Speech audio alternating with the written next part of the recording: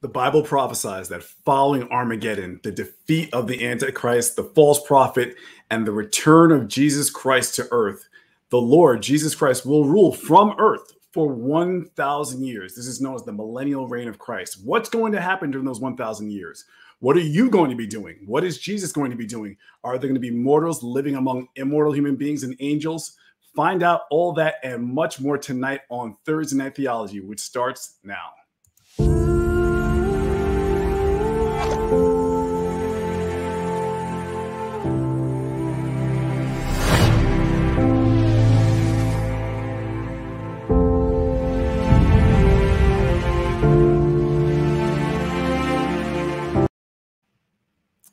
Greetings, welcome wherever you are in the world to Thursday Night Theology. So excited to be here. I am your host, Ryan Pitterson, author of Judgment of the Nephilim and the Final Nephilim. We go from Genesis all the way to the book of Revelation in studying that, but more on that later. Let's get right to it. Thursday Night Theology is about you. This is a night to explore the mysterious, challenging, strange, or supernatural aspects of the Bible. Lots of things that the church may not talk about, we want to talk about here and answer your questions. So this is a show where I take 2 to 3 questions, tonight 3 questions, and apply my research to the best of my ability to try and search the scriptures and find the answers to these tough questions that go into the supernatural, Bible prophecy, the Nephilim giants, all those great things. But I'm very excited because I am not alone tonight. So as promised, without further ado, I'm very excited to introduce my guest co-host for the night, making his return, triumphant return to Thursday Night Theology. Without further ado, it is the founder and head of the Unlock the Bible Now ministry, host of the Bible Mysteries podcast, Mr. Scott Mitchell. Hey, Ryan, great to be back with you, brother. Good to see you. Good to have you back, man. Great to see you. Yeah. Ready for round 2? I think so. I think round 1 was so much fun, we just had to do it again. Yeah, I had to say, and for those who are, the faithful followers and watchers of Thursday Night Theology, I just want to say, Scott, it was an amazing, amazing reception to your first appearance on the show. Lots of great feedback. People loved having you on and loved listening to you and all your knowledge. And I think, again, the real reason why I wanted to invite you, you kind of proved it, is that I really respect your passion for the scriptures and your willingness to go into these parts of the Bible that we really should explore, right? The Bible tells us to take on the whole counsel of God. And absolutely. So we're back. So get some business out of the way. We have some great questions for tonight that I'm looking forward to hearing your thoughts on. And of course, as I said, we're going to spend some time talking about your ministry, Unlock the Bible Now, as well as the Bible Mysteries podcast. But just to go over the first order of business, the questions for tonight. So we're going to talk about the millennium, life in the millennium. But the first, we're going to go in a different order for the questions. And I think, like I always say, the Holy Spirit is really the executive producer of this show. Because as we're going over the questions and things you've been researching, because I really want to talk about what you've been up to, what you've been looking into, it just all flowed. And I feel like this happens all the time with the questions on the show. God just brings it all together. So we're going to start off talking about Christ on the cross, our Savior, when he was crucified, being pierced in his side, and the blood and water that came from his side, and the fact that water came from his side. And what does that mean? Is there a greater spiritual significance to that?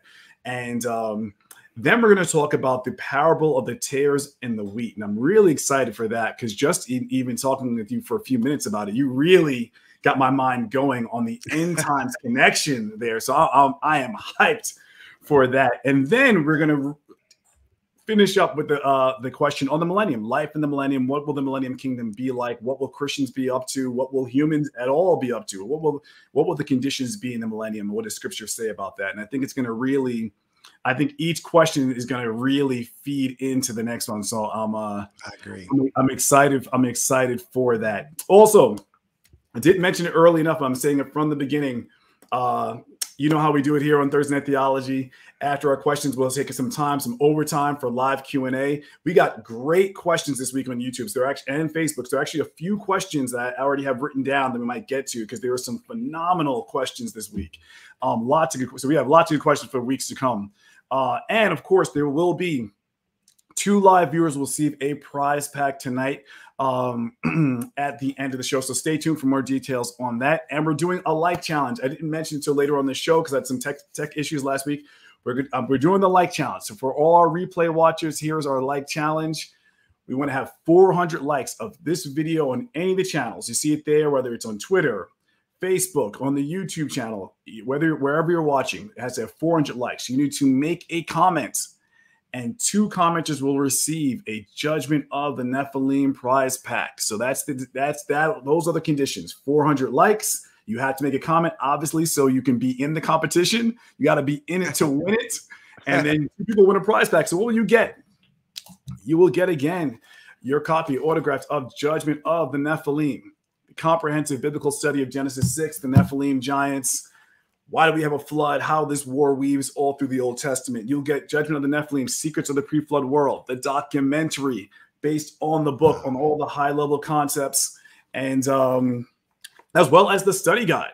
So you can get deep. You know, I made my content for whether you want to enjoy in a night. You can watch the documentary. If you want to get deep, you have the study guide. That's the companion to the book that goes deeper into the concepts. Again, great for home study, group study, church study, all those things. And you'll get a t-shirt, a Judgment of the Nephilim t-shirt. So I'll show after the break. It's over in a drawer. So you get all that. 2 people will get that. I'm going to have to leave this early so I can go comments. comment in the video. And that's for the replay. That's on replay. That's not for the live comments. That's for all the replay watchers. But if you're watching live and you don't win, just hop back in the video afterwards, watch it on replay, and pop a comment in, and you will be in it to win it. So that's it. So that's the order of business. I want to make sure I made that clear from the beginning. And Scott, before we get into the questions, I just wanted to give a little time for you to, I know you shared your testimony, but just maybe talk about what's going on with Unlock the Bible Mysteries podcast, and just kind of what you're up to. Yeah, we've been making a lot of changes, Ryan. We've some of you may know that Xena was my co-host from the beginning, the Warrior Princess. We miss her dearly, but she got more involved in her training for physical therapy than she had time to commit to the podcast. So she has gone on to bigger and better things, but we've got John Potts, who's a dear brother in Christ. You've met him. We've come up to interview you once, Ryan, and John has agreed to join our show full time. So he's on board, and along with John comes his wonderful wife, Jana, who's also extremely knowledgeable. And we're going to tap into her insight as well, along with my wife, Sandy, who's my producer. So Sandy's the real brains behind Unlock the Bible Now. She's helping us to get a better presentation. We've, in the last several months, we've released an app, the Unlock the Bible Now app, which is downloadable from any app store. You have access to the podcast from there, although it's best listened to through a podcast app. But the videos show up there. The Sunday morning messages I do show up there. We even started posting some old music we used to do. So old gospel songs that we did years ago, and we kind of are releasing those a little bit, but just for people to have something that's edifying. And then the podcast itself, we released a premium subscription. So BibleMysteries.supercast.com. If you want the extra bonus content, you need to subscribe. It's only $7 a month, $7 a month. And you get everything that you get now, but ad free. No more listening to me and John whine about, supporting us. And then you get our newsletter. We do a monthly newsletter. We've got a Slack community where we can chat in real time. And then when we do interviews like with Ryan and other authors, we have oftentimes enough material to do a part 2. And so those part 2s are only going to be available through the subscription service. So I encourage everybody to be a part of that if you want to support us taking on the satanic global elite.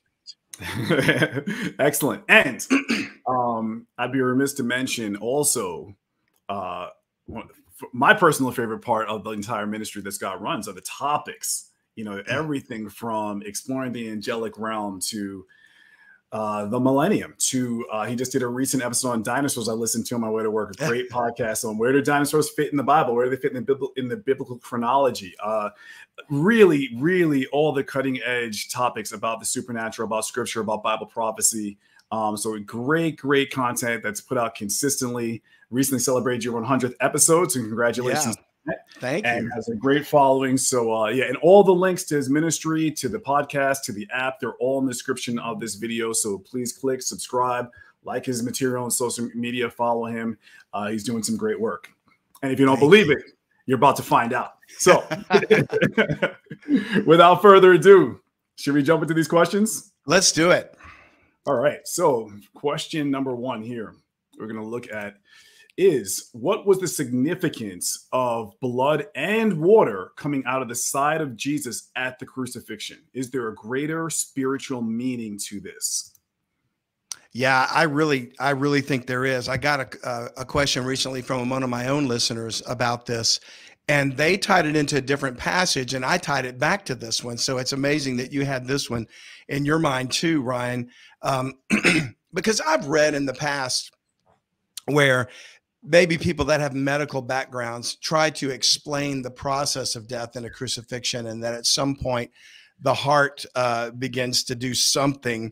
And when they pierce the I forget what it's called, but there's like, is it a pericardium or something that surrounds the heart? Maybe exactly. Yes. Is that it? And then that somehow the platelets separated from the whatever the serum is, and that it ended up being blood and water coming out. And that's certainly possible. I mean, I'm not saying that didn't happen or couldn't happen, but I think there is something more spiritually significant going on there. And what I would do is I reference back to 1 John chapter 5. Sure. In verse 6, John, in the entire chapter, he's talking to the little children that are going to be going through the time of tribulation. You know, the Jewish believers of that time, and he's warning them that there's going to be some that go out from us. They departed from us, and we'll come back to that. And there are many antichrists, and he's warning them it's the last time. That's why you know. So everything is about the fact that Jesus Christ was born in the flesh. He's the Son of God, begotten of God. He's making sure that we know that, and because we believe that, that's why we are born of God. And so he goes on to give evidence in verse 6. He says, this is he that came by water and blood. And I'm in 1 John 5, verse 6. This is he that came by water and blood, even Jesus Christ, not by water only, but by water and blood. And it is the Spirit that beareth witness, because the Spirit is truth. For there are 3 that bear record in heaven, the Father, the Word, and the Holy Ghost, and these 3 are one. And there are 3 that bear witness in earth, the Spirit and the water and the blood, and these 3 agree in one. So I thought about that. What is this about the water and the blood? Water and the blood. And there's got to be something that he's trying to tell us here that has to do with Jesus Christ coming in the flesh.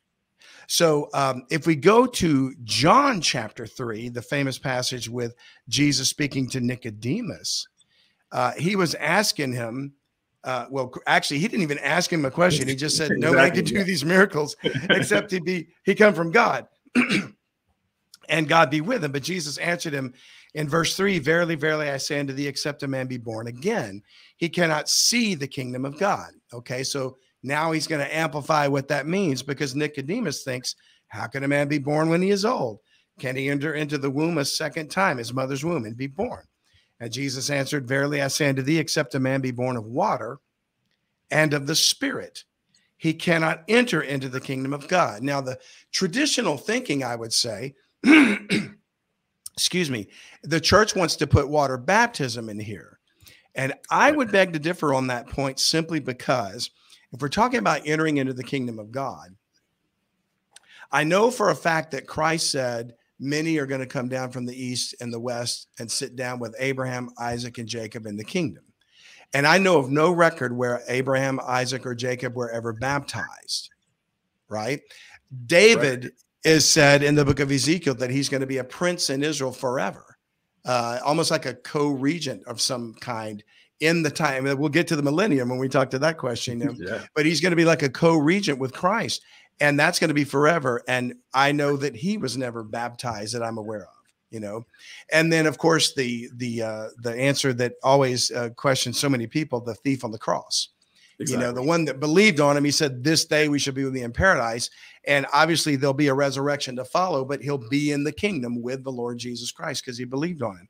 So if he says you must be born of water and of the Spirit to enter in the kingdom of God, that would tend to rule out water baptism. Exactly. And I'm not trying to take anything away from water baptism. I'm just not sure I can read it into this passage here. So when he says in verse 6, that which is born of the flesh is flesh, and that which is born of the Spirit is spirit, then I think the water is pointing back to the flesh, born again from the dead. Jesus Christ, the first begotten, firstborn from the dead, according to Colossians. So he was born again from the dead, but he was also born of a woman, born in the natural way of all human beings. And so to me, the water is testimony to his humanity. He was born, we call it amniotic fluid if you want to, you know, Right. But people even say to this day, oh, her water broke, right? So it's literally something to me to do with proving that he's very man and very God. Because if he's not man, he can't lay legal claim to the earth, which is ultimately what he's coming back to do when he reigns in the 1,000 years. You know? Yeah, that's really fascinating, and you know, I agree. You know, it's a concept I haven't thought about that much until you and I just really started talking about it just for a few minutes. But I think it's really fascinating because I do believe, and this was something I discussed recently with Derek Gilbert. This idea that the Antichrist, that there's a reason why the Antichrist has to be a Nephilim, in that he has to be part human to rule over, have full authority over the human realm. That's why he has to be this hybrid, half fallen angel, half human, to have almost a right, almost like a legal right to even claim rulership. And so I think that's, again, when you think about Christ and the idea that salvation, it's so important to understand that salvation is not just spiritual, it's physical. Yeah, we're not just being redeemed in spirit, we're being redeemed in body. And so it was essential that Christ take on human flesh and become fully human to, one, redeem us, and two, be our ruler, be our king. And so I really think that, and then of course, when you go back to Genesis chapter 6 and Genesis chapter 3, the original prophecy, right? That, again, that what I talk about all the time, going back to Judgment of the Nephilim, is that Genesis 3:15, where God prophesies that the seed of the woman was going to conquer Satan, that this was an earth-shattering proclamation to the angelic realm. We read it now, thousands of years later, and it seems like no big deal, having the whole biblical history. But at that time, to think that a child was going to defeat the devil, you know, powerful, if not the most powerful of the angels, was revolutionary, you know, radical. And so again, when you think about the idea of corrupting human genetics, the Nephilim, the rise, the fallen angels in Genesis 6, this idea of, again, removing humanity, destroying or corrupting humanity, again, drives home the point that the whole battle through the Old Testament of the bloodline to preserve, you know, the racial purity of the human race, you know, through the flood. It was really about, it was critical to our redemption. It's totally tied to our humanity and maintaining our humanity. And the devil's plan was to make us something other than human. And I believe it all goes back to God declaring in Genesis 1 that we as human beings, as the human race, are image bearers of God. And so therefore the devil's effort that we saw in Genesis 6 and all the efforts to stop the Messiah was all about really destroying humanity.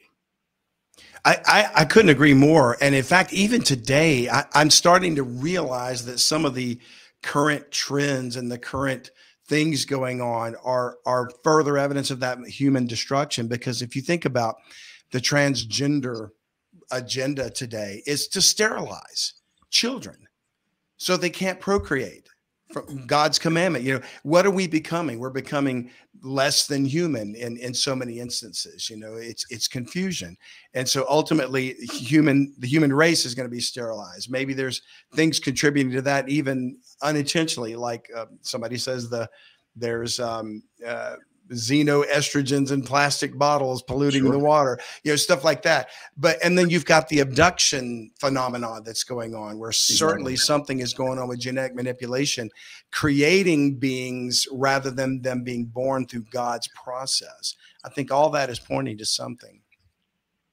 Precisely, right? The days of Noah, the repetition, the scroll of time repeating itself, right? And so yes, I think it's really interesting, this idea, this concept. I think it's really, and I think when you see in 1 John that says that the water and blood bear witness. Yeah, that's a passage for me that's always been really kind of, what does that actually mean? That they're bearing witness to something. So they're giving a testimony.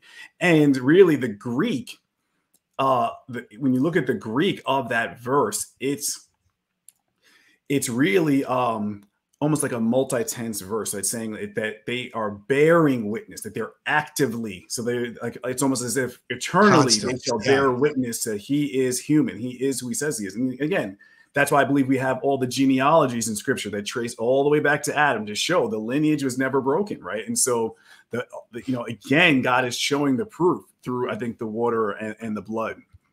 Well, I stumbled onto something when I was thinking about that and tying it into what you wrote in your last book, Ryan, about the final Nephilim being this hybrid human angelic being.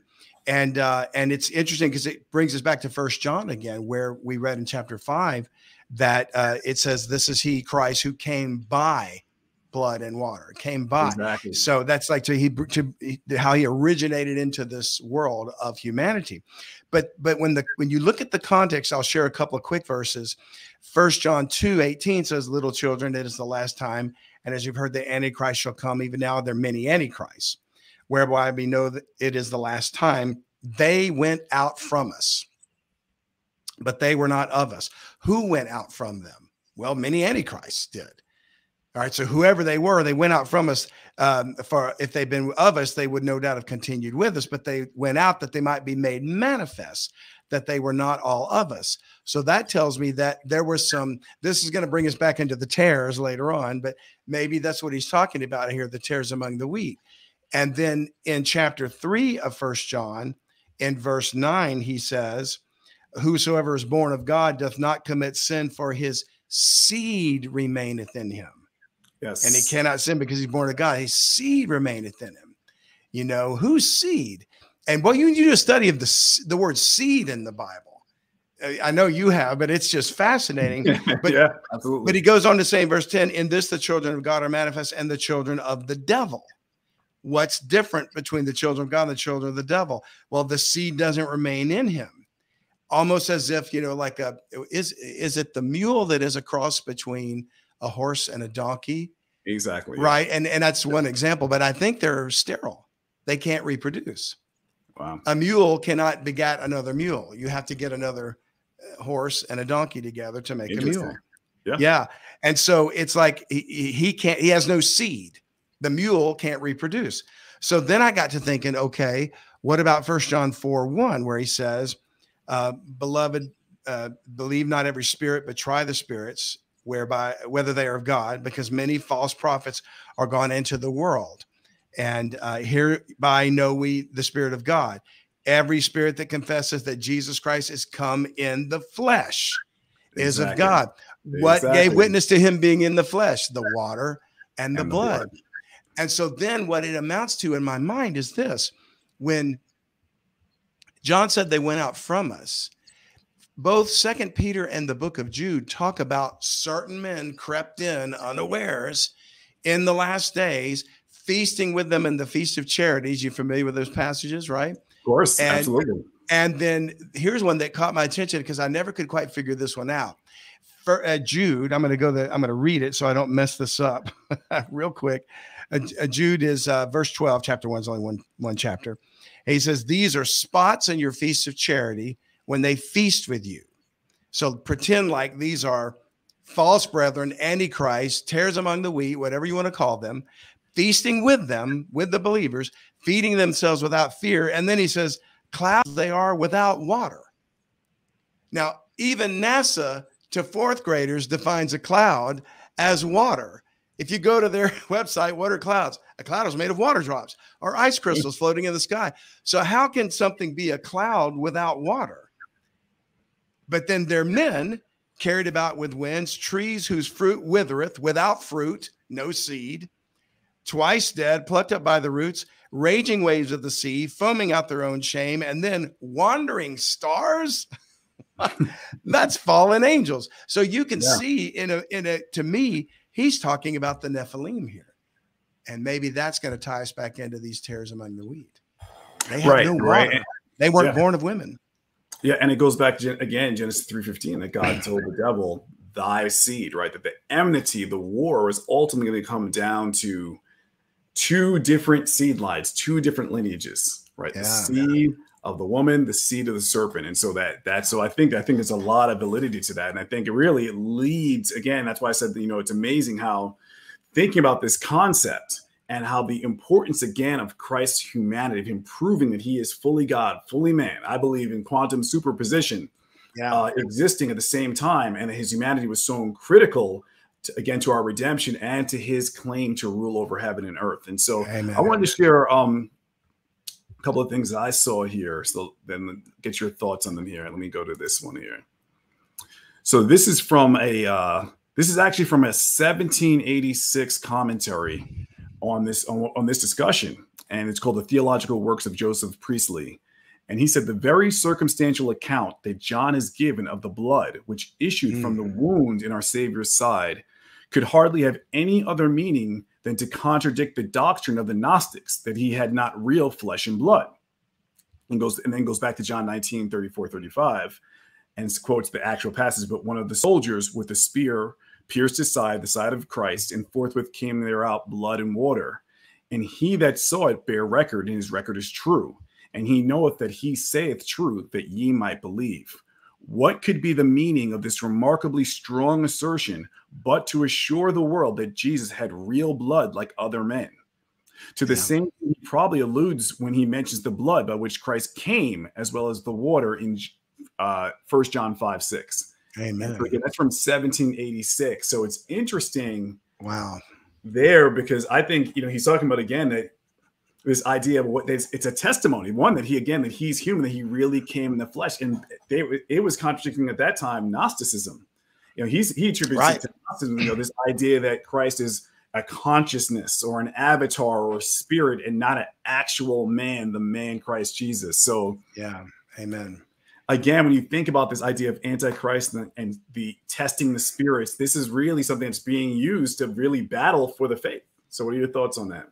Yeah, absolutely. Because that's going to be, to me, it seems to me that whoever these are that are feasting with them in the feasts of charity, I think it's going to be part of the strong delusion that's intending to lead away and deceive the very elect if they could.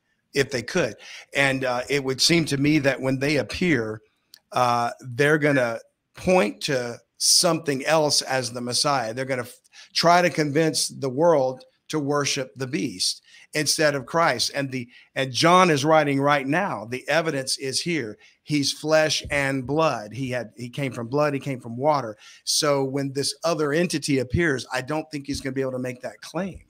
There's going to be something missing there. Maybe he has blood, but he didn't come from water. I think there could be something to that. Maybe he's a test tube Nephilim or something. You never know. Sure. Hey, listen, Jesus was conceived through supernatural means. So the anti-Jesus could be as well. So very interesting. So one last thing I wanted just to throw out there on this one that really because you got my mind really working with this question. And that's here. This is from Revelation 22, right? This is after everything, the end of the Bible now, where Jesus now is giving his final instructions, commands, benediction to the world, to the church, and to the world. And notice what he says. It says, I, Jesus, have sent mine angel. Of course, I'm in 16 and 17 of chapter 22. I, Jesus, have sent mine angel to testify unto you these things in the churches. I am the root and the offspring of David, and the bright and morning star. And so I thought that right there, again, that when Jesus is declaring who he is, it's very important that he says, I am the offspring. He's affirming that I was born. I'm the offspring of David. I am the prophesied seed. So in the lineage, his claim to being God of all is that he is the offspring of David. He's the root. This is all going back to genetics, to lineage. And then it's interesting that he says, and the spirit and the bride say, come, and let him that heareth say, come. And let him that is athirst come, and whomsoever will, let him take the water of life freely. And so I just thought, it's such a beautiful language that as we get to the end of scripture, but there's some powerful doctrine and implications in what Jesus is saying. So yeah. And you bring up that old point about the water of life, taking it freely, which of course, Jesus Christ is the water of life. He said to the woman at the well, you know, if you knew who it was talking to you, you would have asked him, he would get a view of water, and you would never thirst again. And of course, everything ties back into that water. He came from water. He's the source of water that brings eternal life. So it all ties back into eternal life is only going to be found through believing in him. Amen. Hallelujah. Hallelujah. And Amen.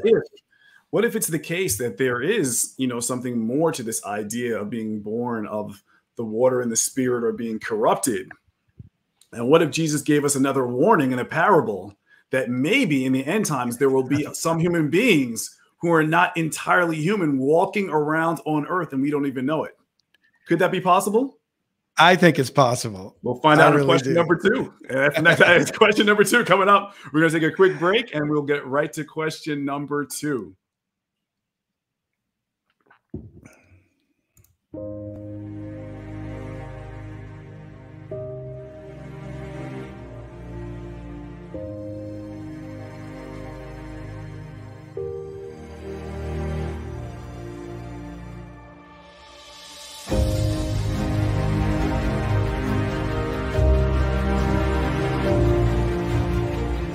This is the account that will take us to the culmination of the battle between Christ and Antichrist.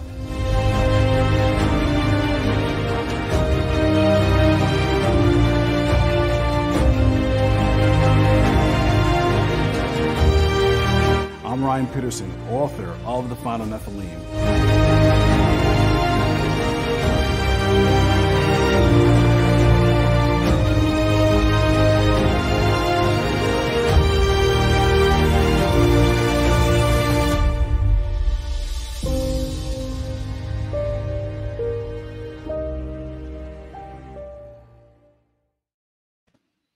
Okay, and you just saw the trailer for the Final Nephilim Battle for Heaven and Earth, the documentary. And again, the documentaries I made to be very high-level overviews of the book to really get the big concepts. And I think they're great if you're new to this material, if you want to share, to witness, or you just want to enjoy the book in a night. The documentaries are for you, and they're also available in digital as well. They're available at judgmentofthenephilim.com. The links are in the description, as well as in digital on demand through vimeo.com. You can find the link to the description for that as well in the description of this video.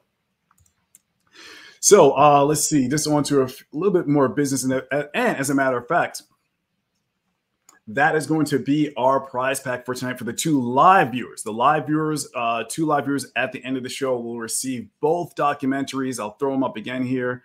The Judgment of the Nephilim, Secrets of the Pre-Flood World, and the Final Nephilim Battle for Heaven and Earth. Your choice, whether you want them in DVD or digital. If you want them in DVD, I will send them to you anywhere in the world free of charge. What do you think about that prize, Scott? Yeah, I'll tell you, I'm gonna have to get those too. I keep forgetting to order those. I've got the books, and I keep going back to reread them. So I'm thinking there's got to be more I can glean from this. So I'm going to go get those documentaries. Yeah, and you're working on a book too, right? Why don't you talk about that? I've been working on a book. It's called the working title so far still has been The World That Was, and it's really focusing on the pre-angelic or the pre-Adamic world of angels, and proof for that in the scriptures. So yeah, it's been a long process to get finished because of the other work we do, you know, and that takes up a lot of our time, but it's still on the back burner. I'm still adding to it as much as I can. So I hope to get something in a draft form by the end of this year.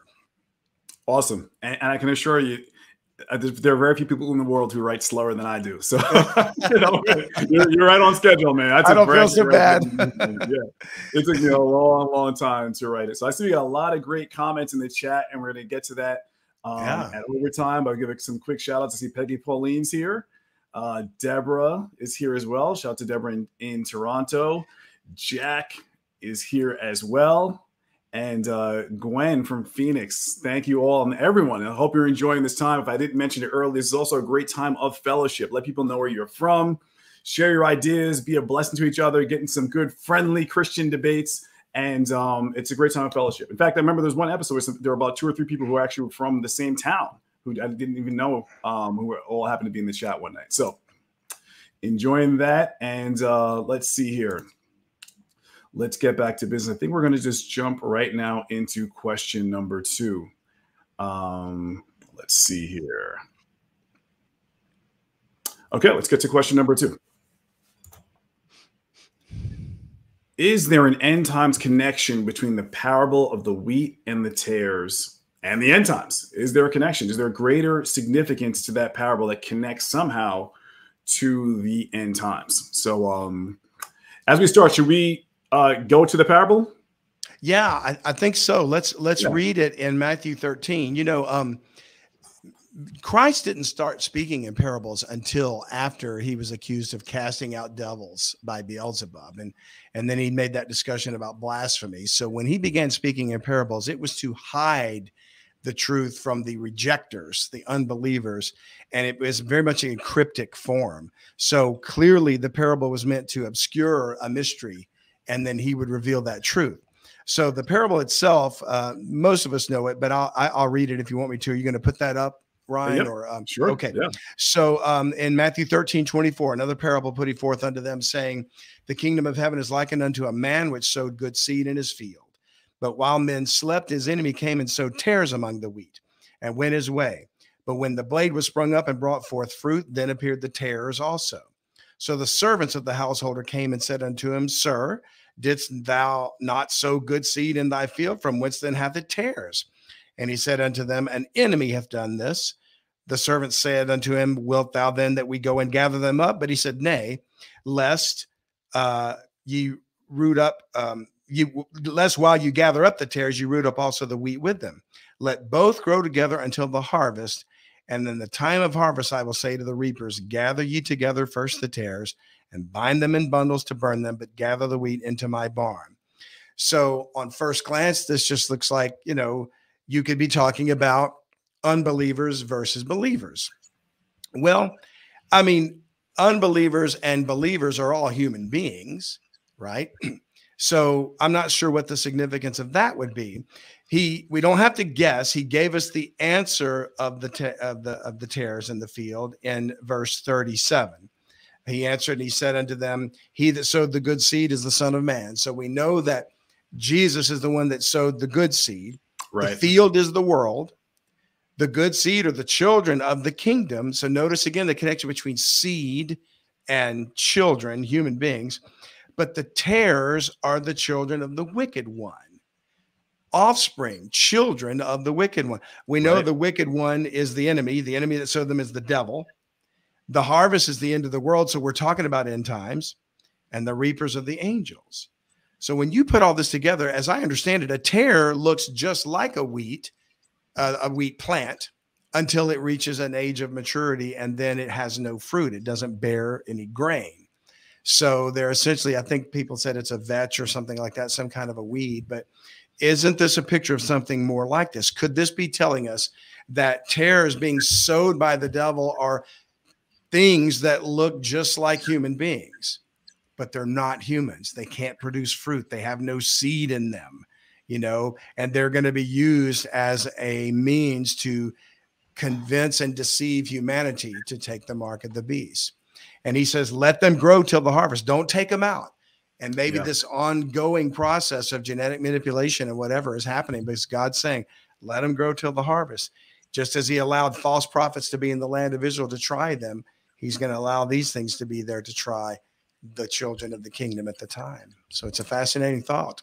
Very. And the thing that really caught my eye, and I'll throw it back up there, is that, you know, I kind of grew up with the common understanding that this is kind of like, you know, the end times judgment of the saved and the unsaved. You know, eventually God's going to just judge everyone, as we all know, and the unsaved are going to go to hell and the lake of fire, and the saved will go into heaven. But, you know, it's very specific what Jesus is saying, that this is talking about the great tribulation. This is not talking about now, the era where this is talking about the day of the Lord, the final years before the second coming. He says the harvest is the end of the world. Amen. And then the reapers are the angels. And then the Lord repeats it again. He says, therefore the tares are gathered and burned in the fire. So shall it be in the end of this world. And so again, it's very specific that Jesus is talking about the final years before his second coming, when this world, aeon in Greek, I believe, the age that we're living in, this time period, is going to come to an end before the Millennial Kingdom, the next aeon. And so it's very specific. And so I think when I, talking with you about this, I was like, it's really fascinating that one, there are going to be people who, again, are going to appear like the wheat, but they are actually tares. They are seeds of the devil. And we'll get to this a little later, but it also identifies that the reapers are the angels, that there are going to be angels who are going to be doing the gathering, not Christ personally. And so that concept really, again, brings full circle the idea of, to me, Genesis 6.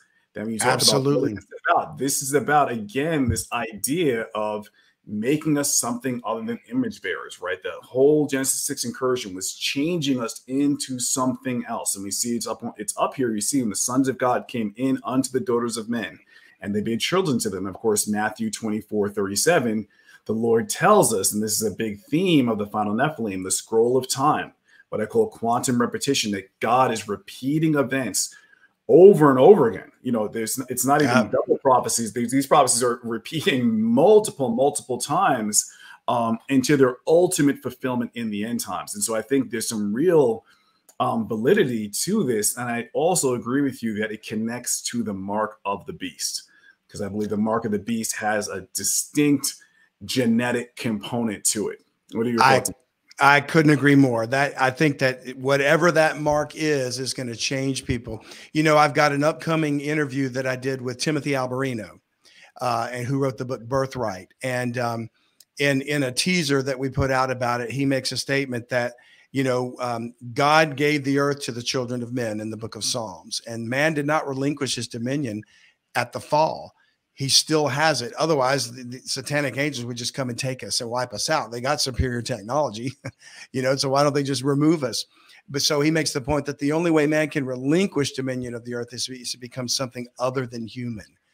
And boy, it catches your attention when you hear him say it, because it's like that's what Ryan's talking about mankind relinquishing their humanity. I think genetically we're going to change. Those who take the mark, not we, that are believers, are not going to do it. And he even said that when he sends the reapers, the angels, as you mentioned, they're going to gather out of his kingdom all things that offend. And it's at that point where all of them are cast into the lake of fire. And he even said in Matthew 25 that the fire was prepared for the devil and his angels. So the individuals that are going there through choice to take the mark, and they don't want to accept God as the Lord and Christ as the Lord. They want this hybrid imposter to be their God. Exactly. And I think, and this goes back to, and I'll put it up too, I think it goes to why, again, we see that the prohibition regarding the mark is so strong. The punishment, you take the mark, you are eternally damned. There is no repentance. There is no coming back. And again, I think that's why it's way beyond just being a function of an economic control, which it is. Obviously, nothing can be bought and sold. It's, it's like a chip in your hand, essentially. But I think it's way beyond that, because one, it's a part of worshiping. It's identification of worshiping the beast, but I think it's also taking on his genetics. And you're saying you're becoming one with him. And again, the devil is just mirroring everything that God does. We become one in Christ. The scripture tells us that we will, when we see him, we will be as he is. We are literally taking on his nature. And and to some that might sound astounding, like, how can you say that? But that is exactly what scripture is telling us, that we will be as he is when we see him. And again, this is why I say it's so important to understand that our salvation is physical and genetic in addition to being spiritual. And when you look here, again, here's of course the scripture about Revelation 13 and this idea of the mark, of course, the mark of the beast here. And you see this designation of a wheat and tare, right? It says that he calls us all the Antichrist, small and great, rich and poor, free and bond. 6 groups there, by the way, just, which I'm sure is not a coincidence, to receive a mark in their right hand or their foreheads. But also we see in Revelation that at that same time, during the Great Tribulation, Revelation 9, verses 3-4, this is at the opening of the 5th trumpet, when you have the locusts come out of the pit, who I believe are the return, the grotesque, degraded sons of God, the Banai Ha Elohim of Genesis 6 returning. It says, and there came out of the smoke locusts upon the earth. And it was commanded them that they should not hurt the grass of the earth, neither any green thing, neither any tree, but only those men which have not the seal of God in their foreheads. Again, that's Revelation 9, verses 3-4. Yeah. So again, we see God is showing us that there's two marks. There's his mark of redemption and salvation he's putting on his believers, and then there's the mark of the beast. So people, there really are going to be wheats and tares where they're going to have, everyone's going to look like human beings, but they're going to be radically different and altered, either in the divine righteous way or in the satanic way. I too believe that satanic alteration is going to be the deception of a promise of eternal life through the mark of the beast, through worshiping him. As far as I can tell, I think the tares among the wheat are just another parable interpreting Daniel 2:43. The iron mixed with miry clay, they shall mingle themselves with the seed of men, but shall not cleave unto them. It's almost like he said, they're not, when Adam would cleave to his wife, they're not going to be done through marriage this time. It's going to be through some other mechanism, which might explain the phenomenon of alien abductions. I don't know. It's another subject we could get into another time. Yeah. So when you think about it, there will be people walking around who are truly altered and as genetically. And I agree completely, of course, because of that. And so, and again, I mentioned before the angels. And so I wanted to put this up here. And here we see the warning again that you see that, Jesus references the angels being the reapers. And then you have this angel who goes out traveling the world. It says with a loud voice in verses 9 and 10 of Revelation 14, if any man worship the beast and his image and receive his mark in his forehead or in his hand, the same shall drink of the wine of the wrath of God, which is poured out without mixture into the cup of his indignation. And he shall be tormented with fire and brimstone in the presence of the holy angels and in the presence of the Lamb. So again, going back to the parable, what are the reapers doing? Taking the tares, throwing them in the fire. And you have an angel saying that's the punishment you're going to receive for taking the mark, for identifying and becoming, I believe, one with the Antichrist, the final Nephilim. I agree. I really think when I had to look at it from a different perspective, I was like, wow, I never even considered tares are representative of hybrid human beings that are not truly human. But I truly believe that's what he's trying to tell us. Yeah. Yeah. And, you really blew my mind with this one. So you got me, because I never thought about it in this context. So you really, really threw me for a loop. But I think it's a really great interpretation. I think it's a much more accurate interpretation because Jesus gives us the specific context. This is a very specific interpretation. It's only talking about the final years, the Great Tribulation, the day of the Lord. That's right. It's not just the entire history of the church, Yeah. Exactly. And so one other thing I wanted to get your thoughts on, just a little bit more of my little more ancient research here.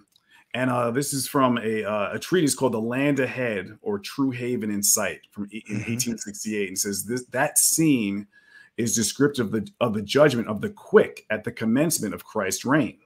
The tares are the subjects of Antichrist, and while growing resemble the wheat, yet at the time of the harvest, having taken the mark of the beast, they are easily distinguished, and they are put on one side for the burning, while the wheat, or righteous, are taken away at the harvest, and come with Christ to behold the burning of the tares, and to shine forth as the sun in the kingdom of their Father. The burning of the tares as the beginning of the day of the Lord is only an earnest, meaning, for those, I know you're a King James reader, but it means like a deposit, like a down payment of preview of that burning at the end of the millennium spoken of by St. Peter, when the heavens being on fire shall be dissolved and the elements shall melt with fervent heat. Yep. So any thoughts on that?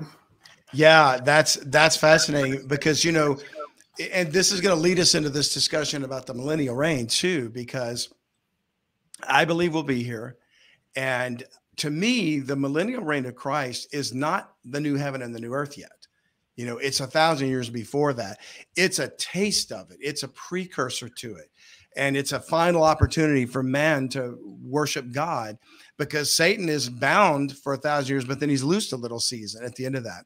So I think he's right that he's saying that the burning of the tares at the end of the world, when Christ comes back, is not the final burning where the elements melt with fervent heat. That's going to happen in Revelation 20 after Gog and Magog do their final incursion and they encompass the city. And to me, I could be wrong, but if he's going to burn up the earth with a fervent heat at that time, and the camp of the saints is surrounded by Gog and Magog, I think the picture of us surviving that is going to be the friends of Daniel in the fiery furnace. You know, not even the smell of smoke in their clothes, not even a hair of their head was singed. We'll be in there watching all the wicked burn up, going, wow, look at that, as God creates a new heaven and a new earth. And with Jesus, because he's going to be physically there. So right there with us. In the fire. 2 and 3, and there was a fourth one there, like the Son of God. Right? Woo, that's good. That's good stuff. I like that. It could very well be. That's excellent. That's excellent. Yeah. So, and I when I read that passage too, you just proved my point. When I read that passage, I was like, man, I'm like, this is exactly what Scott said. And this guy, you know, this was written 200 years ago. So that's how the Spirit works, though, right? That's it's amazing. Just studying the Word and getting into the details of Scripture. So awesome job. You really, you know, it was very eye-opening for me.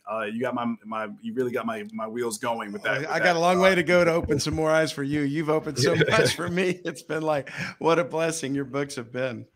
Yeah, absolutely. Great. All right. Well, question number 2, we're going to get to the Millennium and then get to some overtime questions. We'll take one more break and we'll get right back at it. I think we'll take a quick break. And let me see what I'll play here. I'll just do the study guides trail and we'll get right back to question number 3.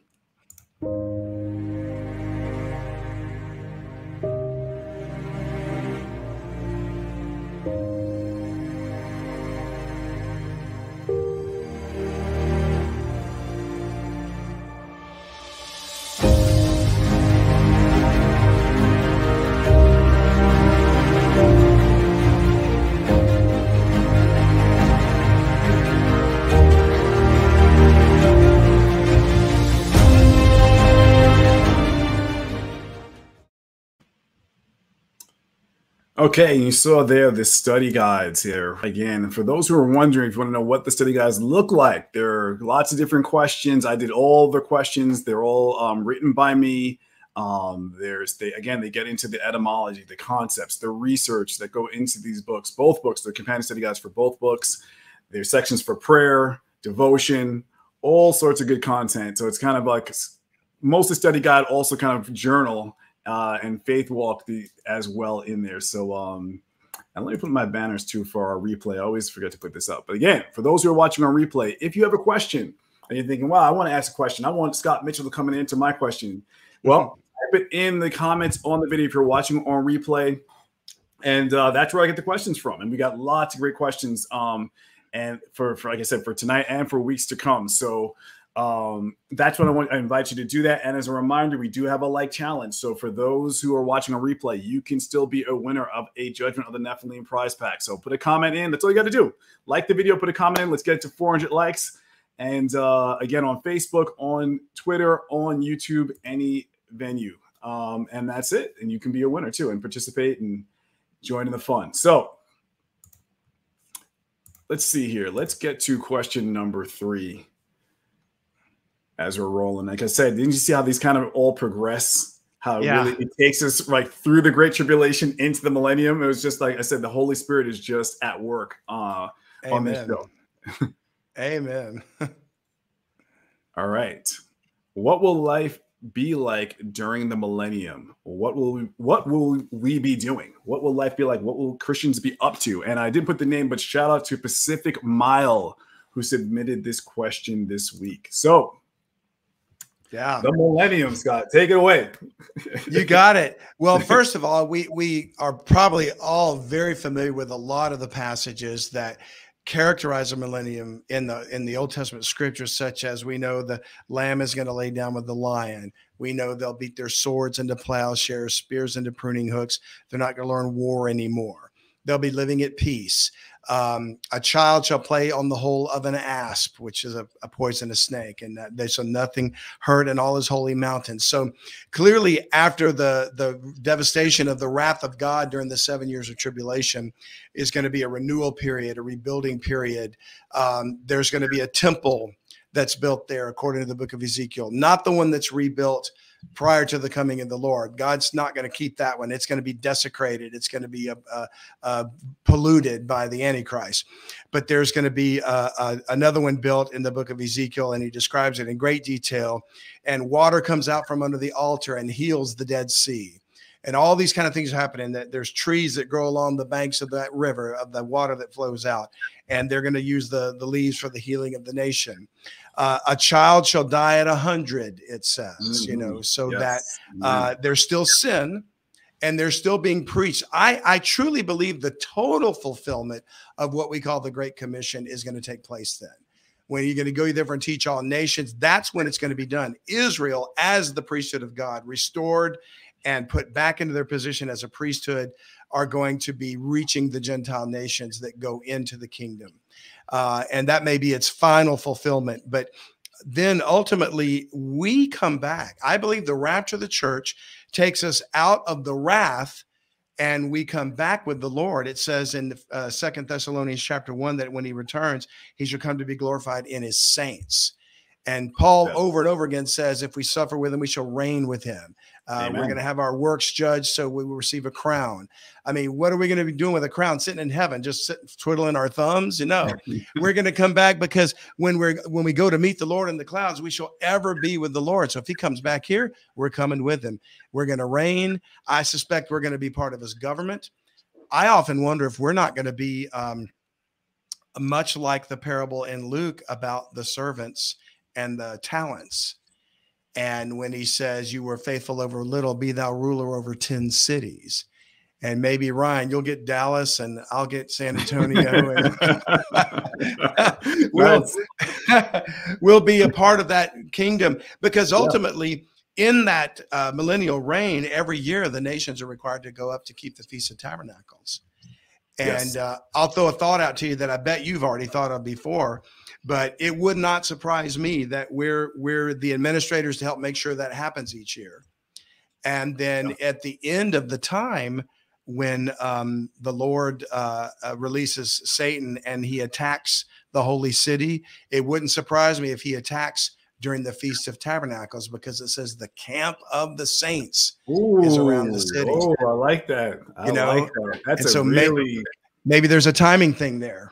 Wait, we gotta pause there. That's real. So we gotta unpack that. So what you're saying is, again, just so we can really build this out, lay this case out. So in Zechariah 14, we see this prophecy here, right? And this is, I'm assuming you agree, this is where you're getting the prophecy that in the millennium, the nations, it says the nations which came against Jerusalem. So this is talking about, again, after Armageddon, right? The nations who survive Armageddon. After Christ is victorious, shall even go up from year to year. So annually, they have to worship Jesus on the throne of David and attend the Feast of Tabernacles, lest they be punished. And it says here that rain will be withheld if they don't do it. You know, that will be the punishment that comes upon them. So one, you're saying you believe that the saints, that part of our job will be administering and really overseeing the mortal human beings. Right, because those nations that survive Armageddon, those are going to be those are mortals, right? These are mortal beings who literally survived Armageddon. They're flesh and blood. And when you and I were talking the other day, you made a reference to the fact that when Paul said we shall judge the world and we shall judge angels, that judgment is literally not just we're going to stand there and say, okay, you're guilty. It's active. We're judging. Exactly. We are like God's going to restore the judges like he did with Israel, but in the whole world. And we'll be actively involved in that government. So we'll be judging, and whatever it is he equips us to do during that time is going to be basically we'll be the government administrators of his kingdom. Because again, there's going to be, you know, these are mortal human beings. So there's going to be sin, there's going to be problems, there are going to be conflicts. And so you're going to have judges I believe all over the world. Right. You know, it keeps referencing the nations. So we'll be spread out as Christians administering God's law. I believe that there will be I don't believe there'll be any mortal judges at all. I believe it'll be only immortal. It will be the immortal, the glorified church actually administering God's law on the planet. It's the only way the justice could be righteous, because a human couldn't be just. You know, exactly. I mean, when you look at our courts today, you know, they're mockery. I mean, God is the only righteous judge. So only when he gives us his righteousness could we be equipped to judge in these glorified bodies, you know. Exactly. But you raised a good point. That's why I had to stop you, because this is good. So I want people to know this is some fire right here. So what you're saying is, you might be, again, let's just say you and I are in America, in Texas, we would still be going to Jerusalem annually for the Feast of Tabernacles, presumably with the people we rule over and judge. Perhaps, being like caravans. Everyone has to come to worship. And so that, you think, is going to be the time that Satan will attack when he's loosed, because he has everyone at the holy city right where he wants. We're sitting ducks, right? So when you think about it, he's loosed a little season. What perfect time to make one final assault at all the people of God? Because obviously the people that don't believe wouldn't go. They're not going to be there. So they're not going to be there. And they've been tired of having rain and God's plague upon them. So Satan has loosed a little season, and all the ones that stayed home, he says, hey, you want to stop this? Join me. They form an army. They surround the camp of the saints. If it's the Feast of Tabernacles, it's the perfect time for God to separate the chaff from the wheat, so to speak. Yeah. And then he attacks and he burns them up with fire. And I think that's where we might just be standing there in the flames, watching them burn up, as God protects us providentially, as he did Daniel's friends. Yeah. And as you see here, you know, it's 3 verses here, but there's a lot that happens, you know, and I did an episode earlier in the year called Satan's Final Strike, talking about this exact passage, that this is a long time. This isn't just Satan gets released and just runs to Jerusalem. He's gathering nations. He goes out to deceive the nations which are in the 4 quarters of the earth. And then Gog and Magog, you know, I believe these spiritual beings are going to lead this fight in this coalition to gather them together to battle. So this takes time. And so I think you're right that Satan's, and like you said, Zechariah 14 already tells us, it gives us the preview prophetically that some nations aren't going to come to the Feast of Tabernacles. Even I believe that's even before the devil is loosed. You're already going to have nations who are not following God entirely. And so they're obviously going to be easy pickings to recruit. And then it says they went upon the breath of the earth. So there again, this is really a long movement and recruiting effort to get people aligned against God one final time. And I think that's amazing what you're saying, that they compass the camp of the saints, the beloved city. That, again, if it's the Feast of Tabernacles, all the saints are going to be there. And so it's really, in their tents. In the tents, in the camp. And you know, if we have no weapons. So like I said, we're sitting ducks. And then it would be easy for him as the deceiver, Gog and Magog, to have them beat their swords back into, or plowshares back into swords to attack the camp. And then you know, we've never had to learn war. We've been at peace all this time. So here we are praising God in Jerusalem, you know, in the outskirts, whatever. And then he surrounds us. And that's when God has to divinely the city won't even have walls, right? Yeah, exactly. Which I believe is describing the second Gog Magog confrontation, which is Revelation 20. It says it's a city without walls, no bars, no gates, no fences. So it's going to be defenseless, but of course not defenseless. That's right, because we'll have consume them. And again, Creator of heaven and earth protecting us. The tares are going into the fire. So that's a really that's an excellent really, I've never heard that position before. So I think it's just a thought. Really interesting. It would seem like in the devil's character to want to attack at the time when God's people were gathered together to give him all praise and glory. Absolutely. And it's also biblical in the sense that every key event in the conflict directly between Christ and Satan really took place on feast days. You know, the crucifixion, the resurrection, right? So Hanukkah. So it's always, you know, I believe even to in the end times, in the day of the Lord, it's going to be the fall feast, you know, going right to the Day of Atonement. So being Armageddon, the last day, the defeat of Antichrist. So so it just follows the pattern. And if you think about it, Tabernacles is after that, right? So it all makes sense. So wow, good stuff. That's good. That cool. Good. Yeah, that's good.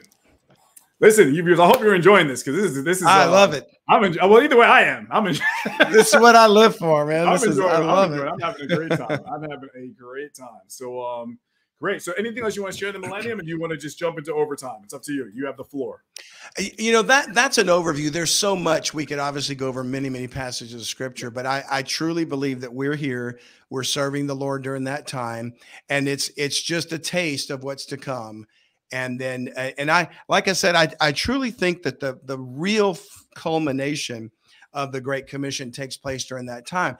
Israel is literally preaching to the nations, repent, be baptized, and to join and believe on Jesus Christ. And some of them aren't going to do it. And I think that may have something to do with why sacrifices are having to continually to be made during that time, because those that don't accept Christ are going to have to bring a blood sacrifice, because without the shedding of blood, there's no remission.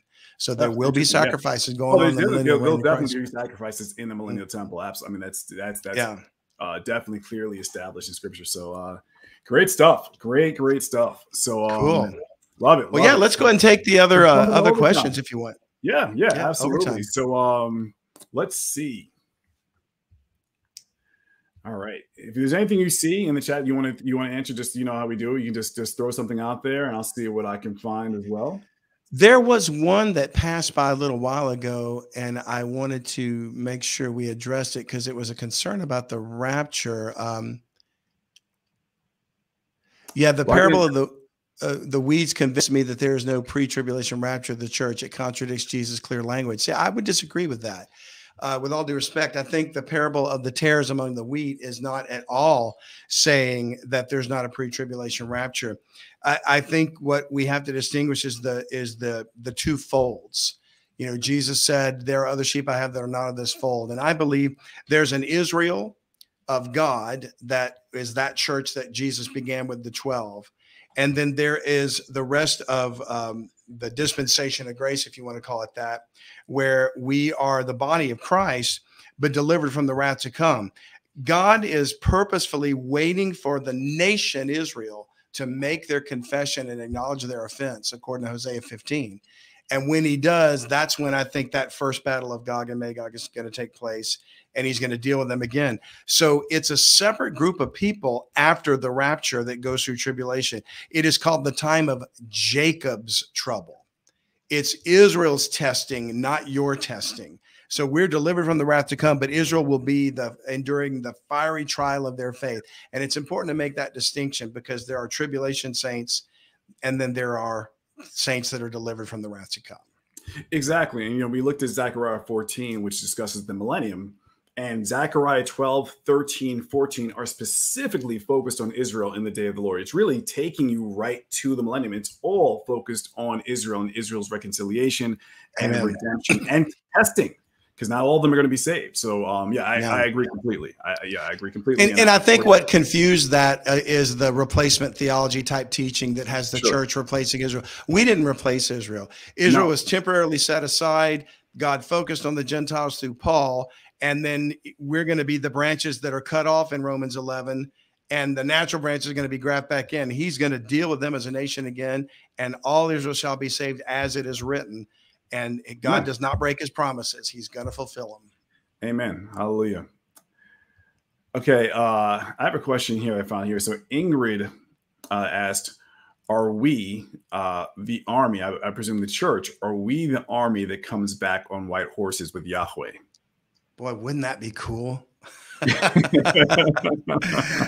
Except I have to say to myself, you know, if I was the Lord and I was looking for army soldiers to fill up my army, and I'm looking at Michael and I'm looking at these angels, and then you look at me, I'm going to be the last guy picked on the team, you know. But no, it's very possible that we will be with him returning, because I don't know that we'll have to do any fighting. He's going to slay the enemy with the sword of his mouth, you know. Yeah. And it says his vesture is dipped in blood. The rest of the armies come behind him are in robes white and clean, fine linen, white and clean in Revelation 19. So we may very well be the army, but I don't know how much fighting we even need to do. I think the Lord's got it under control. Amen. And Jude, I believe that prophecy, the Lord, cometh back when it says executed judgment with 10,000, cometh 10,000s of his saints. I believe that is us. Amen. And you made the excellent point that our clothes are clean. He's bloody, battling, I believe, coming from Edom. Basra. From Basra. That's right. Fighting the forces of Antichrist and wiping them out. But I think also that it's telling us in this distinction between the clothing, it's again, this dynamic repetition of the wars for the land of Canaan, where God is instructing Israel's armies to go in and defeat the Nephilim-led nations in Canaan, these 7 nations that were led by the Nephilim, who dominated the promised land. But whenever it came time for the battle, it was really Jesus going before them. They weren't doing much fighting. There was the angel of the Lord, the pre-incarnate Jesus Christ, fighting the battle for them. So I think it'll be exactly the same thing. It's just another repetition. This is what God does. He gives us the preview and the foreshadow. Why? Amen. To prove that he is God. He is outside of time, and therefore he can tell us the end from the beginning. And so that's right. Yeah. So I agree completely. All right. Let's see. Michael Sanders said, when do you expect the final Nephilim to be available on Audible? Well, it's done. It is recorded. It is recorded. It is now in post-production. I have finished it. I'm done. It has bonus commentary you only get on the audiobook, so it should be done, I'd say, in about a week or 2. It'll be available on Audible, so stay tuned for announcements on that. Okay. Let's see.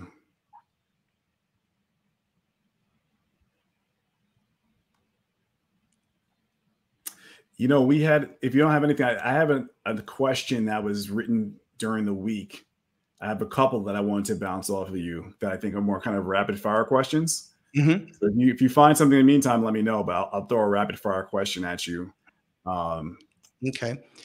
And I do see one in your chat form here real quick. Okay, yeah, go ahead. Go ahead. Just an easy one. If only 8 were found righteous to enter the ark, and I think we're talking about the flood of Noah, were there not children that were alive right before the flood? Well, if we go back and read the scripture in Genesis 6, it says that all flesh had corrupted his way and only Noah was perfect in his generation. So if there were any children that were alive that didn't get on the ark, they would have been corrupted flesh, and they were destroyed just as God destroyed the infants of the Nephilim in the land of Canaan, or the Rephaim in the land of Canaan, because they were tainted. They had altered genetics. Exactly. I think animals too. That's the reason why he saved certain animals, because I think the animals were being manipulated too. Absolutely. And he said, bring on only animals after their own kind, which I think is, again, a genetic term. Like, bring on the animals that I originally created, not exactly hybrid monstrosities that were created by the fallen like animals. The minotaurs and the centaurs. Exactly. Exactly. All right, let's see. I'm going to take a couple more. So here's a rapid fire question I think you can handle. This is from Gary Steckley. Will the Antichrist be an individual, a person? So many of my friends and family feel that the Antichrist is simply a means of describing an organization or group of people whose philosophy is counter to Christ's teaching. Yeah, that's an easy one. He's a person, and he is the number of a man. His number is the number of a man. So he's going to be looked to be like a human being, but he is a person. He's called the man of sin. He's called the son of perdition. He's called the seed of the serpent. He's called that wicked. I mean, there's everything in the Bible points to him being a personage and a person, not an organization. He has an organization, yes. And many of them, Satan operates through his human proxies, just like God operates through his church. But no, he is an individual, and he will declare himself to be God when the time is ready for him to be revealed. Amen. I absolutely agree. Okay, let's see here. Oh, you ready for a little controversial question here? Sure. So this is from Faith First. Question: will women be priests and rulers too in the millennium? Yeah, that's a great. I'm presuming in the millennium. It says two, but I'm assuming they mean in the millennium. She means yeah. In the millennium. I don't know if a woman could be a priest through the scriptures showing it was always going to be the sons of Aaron and things like that. And then in the millennium, it's going to be just the tribe of Zadok, I think, because of some things that went down in the past. Yep. But judges, there were women judges like Deborah. Exactly. So exactly. I believe that, yeah, our crown, we're receiving crowns for a reason. You know, both men and women, we receive crowns because of the work we do, but it's not just to wear and walk around and say, hey, look at my crown. A crown is representative authority and reign. We're going to reign with him. So I think when you said the thing about judges, Ryan, the other night, that just clicked in my head. Oh, we're wearing crowns because we're judging through the millennial reign. We're administering his government through that reign. And therefore, I don't know about a priesthood. I think a priesthood is only male, but judges, absolutely. Yeah, I agree completely. I think you hit the nail on the head that there are female judges, just as there are female prophetesses, right? That you have, or female prophets or a prophetess, right? So, and clearly in the end times, God says that women will prophesy, right? Not just men and women will prophesy. And I believe in judges, just like Deborah, they can be in that role. So, absolutely, excellent answer. I agree completely. Shout out to Josh Monday from the Josh Monday podcast. He's in the room. He said, what's up? What's up? I had a great interview on the Josh Monday podcast. So I appreciate you stopping by. I need to reach out to Josh Monday and have him on my show. Yeah, that's right. You guys have connect. That's right. Connection. So, let's see. Got one other question. Maybe we can do maybe one more. This is an interesting question, and it kind of ties in with what we're talking about. So it kind of flows with it. So this is from Anastasia. It says, do you think Deuteronomy 32 verse 31, God said he will provoke Israel to jealousy. Do you think by the rapture, won't that provoke Israel to jealousy? The rapture. You know, that's a great question. You know, Paul said that the salvation of Gentiles was to provoke Israel to jealousy in Romans 11. You know, so it could be. I'm not so sure in my mind, though, that the rapture, we think of the rapture as going to be this event that happens and everyone in the world is going to see us disappear. And Israel as a nation is going to see us disappear and go, oh, I'm jealous. They got to go. You know, I'm not so sure it's going to happen like that. Maybe through movies and books and things like that, we've come to this idea that suddenly hundreds of millions of people are going to disappear. What if it's not like that at all? What if, you know, there's relatively few of us if we're in this Laodicean age of the church and we're failing, we're lukewarm, and he's ready to spew us out of our mouth? What if we go out with a whimper rather than a bang? And what if the rapture takes place and it's small enough of a number to where either it's barely noticed or it's explained away by the deception that follows right behind it, with something to do with alien phenomenon, or they had to get us out of the way because the great change is about to take place and whatever. I think it's not going to be understood to be the rapture when it happens. I think it's going to be a deception to the world that doesn't believe. Yeah. So I have a slightly different take. So I agree with everything you just said. And I think that will be the case for the unsaved, deceived people, masses in the world. And I do think that's, if there is a time for the alien UFO scenario, that is it at the rapture. So yeah, they had to be removed because we're entering a new era. And, but I believe for the believing remnant, those of Israel who come to save it, I believe it will provoke them to jealousy. Cool. And I think that I actually think there's a foreshadow of that in Scripture. Oh, sure. Yeah, with the rapture of Elijah. You know, you have Elijah and Elisha, and of course, Elijah is going to the Jordan River to be raptured. I believe there's a supernatural portal, as I've mentioned in many episodes of Thursday Night Theology. That's where he goes. And he asked Elisha, what do you want from me? He says, I want a double portion of your spirit. And Elijah says, if you see me depart, then you shall receive it. So Elisha had to actually witness Elijah being taken up to heaven, not dying, Interesting. Raptured to heaven. And what comes down? A double portion of the spirit. At the rapture, the church is taken up to heaven. And what does God pour down? A double portion of his spirit on Israel, the spirit of grace and reconciliation. God says he's going to give them double. They're going to receive a double portion of the spirit to, of course, awaken them to recognize Yeshua as Messiah. So I believe that's again, what I call the quantum repetition, that this is a foreshadow, a preview of the church going up, the Spirit coming down on Israel. And even right after, you see Elisha plowing with 12 oxen. You know, again, it's like the 12 tribes. So, well, you've just given me some great thing to think about, because I always forget that there's a big change that's going to take place with Israel at the time of the rapture. And, you know, sometimes I have to factor that in. And you just made me realize that. So in the time of the 7 years, there's 144,000 sealed servants that are uniquely qualified to preach to Israel. Yes. Because we've been preaching a message of grace that's not directed at a nation, but to all men. When we leave, they're specifically be reaching a nation again, as they did in the beginning. Signs and wonders. Moses and Elijah are there. And he comes back, of course, one of the two witnesses. So, yeah, I think you're absolutely right. And something I'm going to throw out to you that we once briefly mentioned when we were together in Dallas, Ryan, but and I haven't done more thought on this, but I wonder if you have. Do you think there's anything tying the 144,000 possibly to when John the Baptist said, God is able of these stones to raise up children to Abraham? I remember that. And he was talking about the 12 stones in the River Jordan. Yeah. That's really, I think there could be something there. Yeah, definitely. That's a good one. That's a good one. I never delved back into it again, but I need to dig into that, because now that you told me that story about Elijah and Elisha, I'm like, oh, that opens up a whole other a world to that. So I have to agree with you. Yeah, yeah. We've covered about 2 or 3 book topics in this episode, in the last 5 minutes. We got a lot of books to write. Yeah, that's really good. That is good stuff. That is good stuff. All right, well, I don't want to keep you any longer. I appreciate your time, and we're going to wrap it up. First, we're going to pick our winners, of course, and let's see who we have here.